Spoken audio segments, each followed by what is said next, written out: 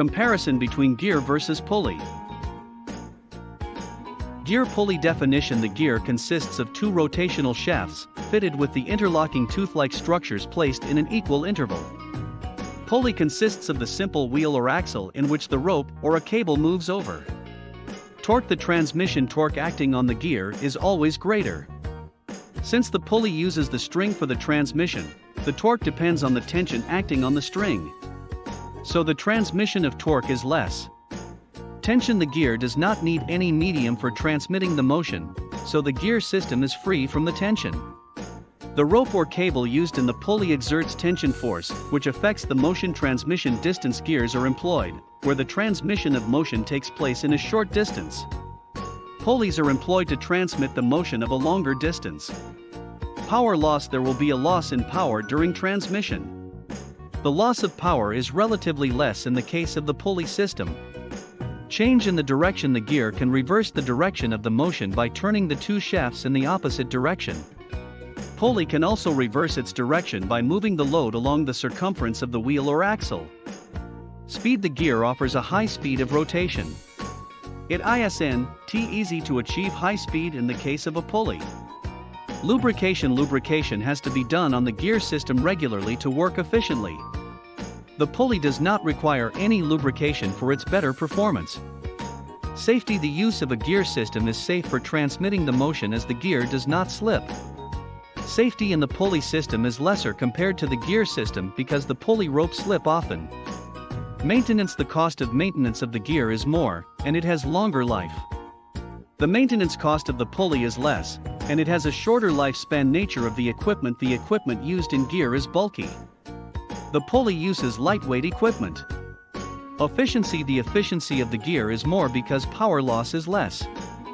The efficiency of the pulley is less because there is a loss of power due to friction and tension. Purpose. The purpose of using the gear in the mechanical system is to change the direction and speed of the system.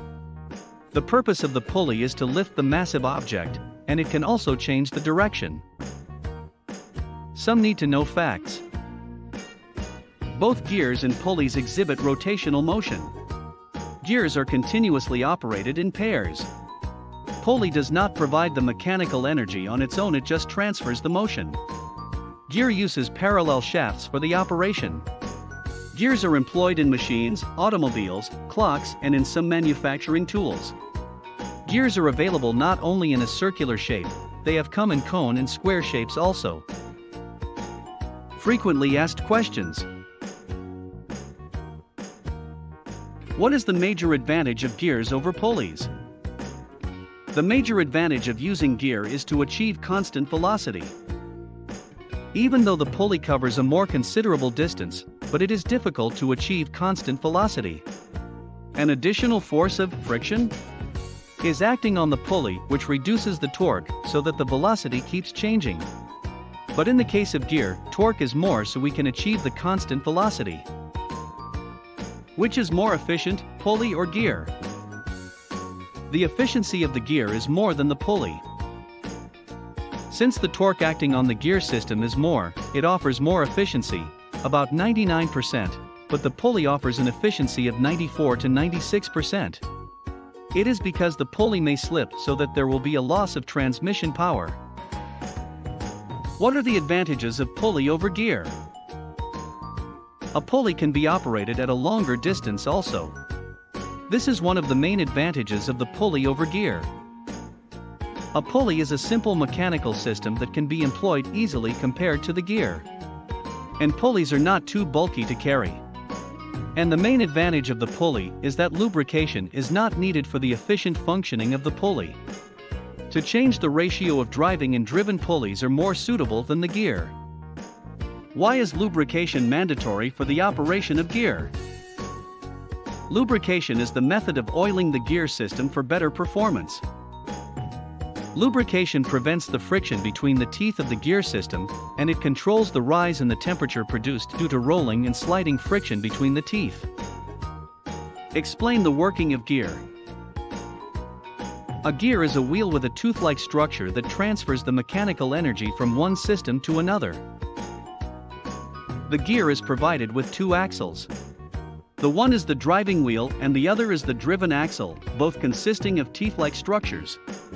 If the first wheel rotates in the clockwise direction, the second one also rotates in the same direction by locking the tooth of one another.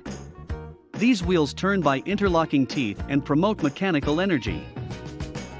How does torque influence the gear to promote the transmission? In order to bring the gear in motion, torque is an essential component of the gear. Torque involved in the gear reduces the internal friction between the teeth of the axles. Hence the rotational speed increases. This made to increases the mechanical transmission of motion. So that efficiency of the gear also increases proportionally. What are the factors involved in the energy loss in a pulley? The factor involved in the energy loss in the pulley are given below. Friction? Since the pulley does not need any lubrication, there will be a regular frictional force between the wheel and the cable. This reduces the energy of the pulley. What are the disadvantages of the gear? As the gear has several advantages, but there are several disadvantages also. The gears cannot be employed when a significant distance separates the two axles. The gear system produces noise and vibration, which may sometimes affect efficiency. The lubrication has to be done regularly for better performance. These mechanical systems are not so flexible. It works in a limited area.